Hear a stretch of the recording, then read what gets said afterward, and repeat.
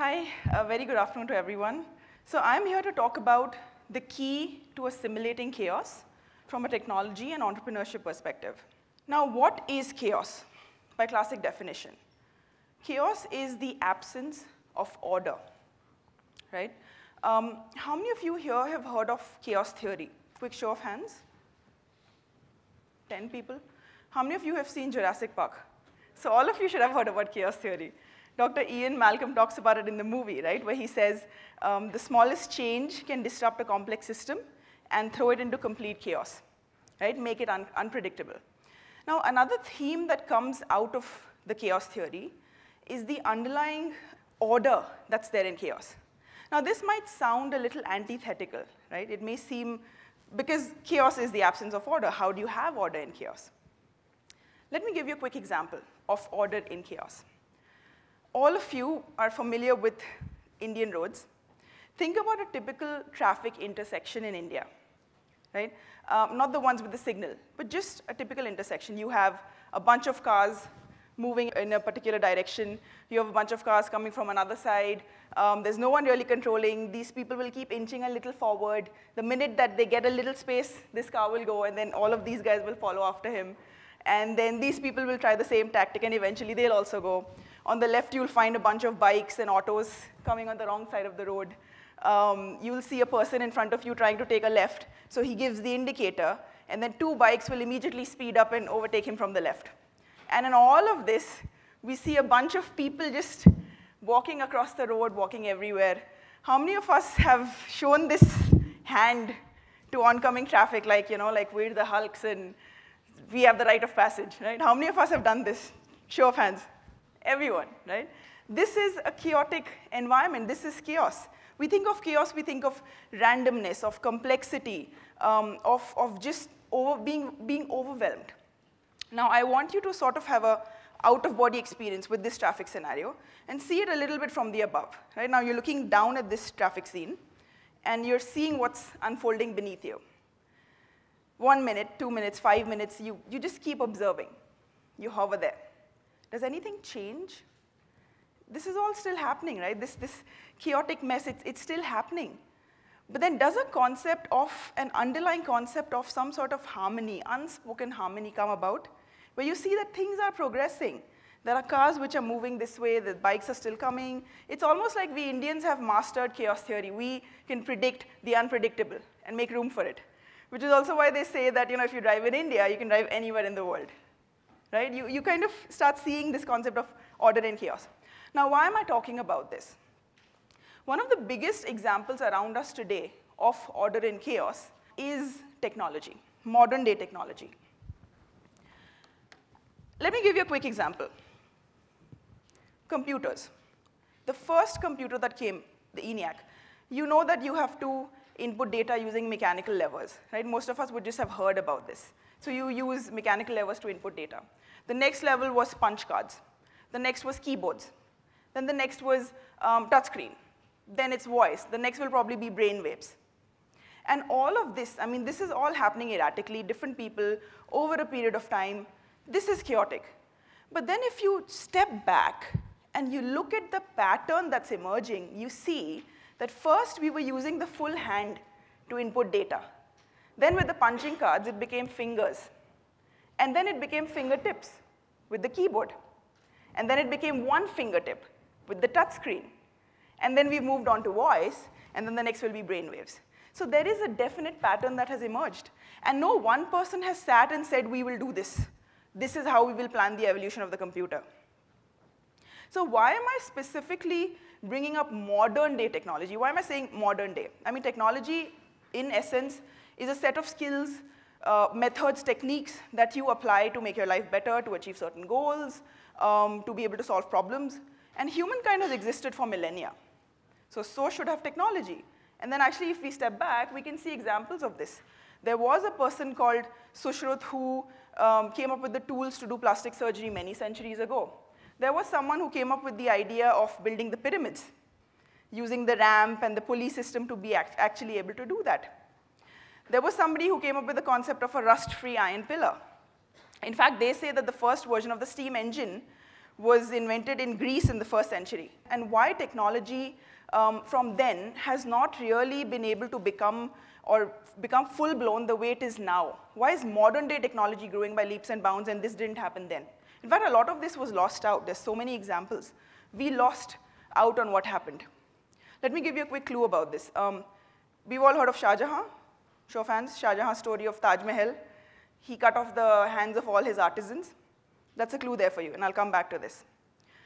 So, quick question again. Where is the seat of modern-day technology? Where is all of the innovation we see around us actually happening? Which particular place or country or region in the world? Any guesses? It's a superpower. Yep, United States of America. So what have they done? What have they been able to do that so many other countries haven't? Why India hasn't with millennia of civilization? What is that secret sauce that happened? What happened in the United States of America? The key, the answer here is collaboration. That's what they cracked. They shared information. Knowledge was shared. It didn't die. I mean, imagine Shah Jahan as the CEO of Apple and not Steve Jobs, cutting off all the hands of people who designed the first smartphone. You would have the 8th wonder of the world now in the Apple headquarters in a little case. So we think about technology. We think about technology being order in chaos, bringing order in chaos, and the key here is with collaboration. If you think about it, the internet is a result of collaboration. Open source is all about collaboration, and look at all the things that are coming from it. And a lot of innovation in the US has happened, stemmed from the universities. The universities have set the stage for this kind of thing to come to the world. Now let's look at the population of the US. It's about 323 million people. Let's look at India. India is plus 1 billion. And we also have great universities. We have the IITs, IIITs, NITs, MITs, whatever, OUs, JNTUs. We have so many universities. We have so many people. So why is no world-class innovation really coming out of India? And going back to the clue of Shah Jahan, it's because we're not sharing. We're not collaborating. If we hoard, where will we go with that? Maybe it's a mindset. I'm thinking maybe it's a mindset issue, right? You look at parents at home, they don't want the child to go out. They want to hoard the kid, let him not leave the nest. We look at ourselves, we're hoarding our potential. It goes with us to the deathbed. We look at this conference right now, here today, with all of you sitting here in the audience. There's a general concept around how there aren't enough women in conferences, especially tech conferences. Now, there's a very simple thing that you can do to change that. You share that information with 5 of your female friends, and suddenly you've disrupted the system. Next time, you have not only equal, but maybe higher ratios of women to men, right? Let me ask you another question. How many of you have startup ideas? Show of hands, like want to build a startup. Great, about 15 people in the audience. Great. And how many of you have shared that idea with at least 5 people? 3 unknown to you. No one? Why? Do you think your idea will be stolen? Do you think someone's going to build it better than you? God forbid, I actually hope that happens, because at least that way the world will get that idea. Right now, you're holding your cards so close to you, they're never going to see the light of day. What's stopping us? You could go to a tech conference tomorrow. For all you know, you meet 5 people. One of them could be your Steve Jobs co-founder, and you have a brilliant company.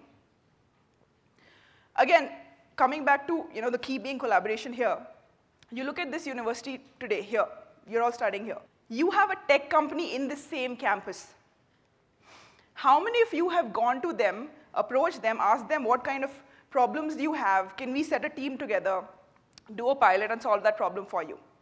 Of all the people who answered, the 15 people who said we want to start up, have you done this? Why not? They're right here. You have access to them. Just go and ask. And what will that do? You solve a problem for one person, and then you realize that multiple people have the same problem, and that's how a business is started. You're solving this with the same solution, the same problem for multiple people. And that's a startup. That's a startup in itself. And that's, again, come about because of collaboration. You can approach the tech company for internships, their customers for internships, and that's how you move forward. If we are able to bring academia, industries, each other together, we start sharing, collaborating, that's when we would be able to truly innovate. So in summary, with a quick example of what I have done, so with my company, we have created a software called RED, which is an extended reality authoring software. Now, it is built because of collaboration. We were able to make this software because somebody else worked on a VR headset, somebody else worked on a computer with a great graphics card, and all of this came together to sit on one system. The software itself is collaboration because we are democratizing access to augmented and virtual reality technologies for non-coders. That is information sharing. And this is essentially what we need today to be able to truly bring innovation out of our country. And in this entire chaotic talk with all of its random elements and multiple points that I've made, the central idea is that chaos is real, it's all around us, it's here to stay, and if we think we're in control, we're as deluded as John Hammond was in Jurassic Park. And the best we can do is to use chaos, is to assimilate it, to bring order, and to be able to innovate, to really make something out of this. So remember this, too many cooks don't spoil a broth. You just need to get them to harmonize together to have your MasterChef broth. Thank you.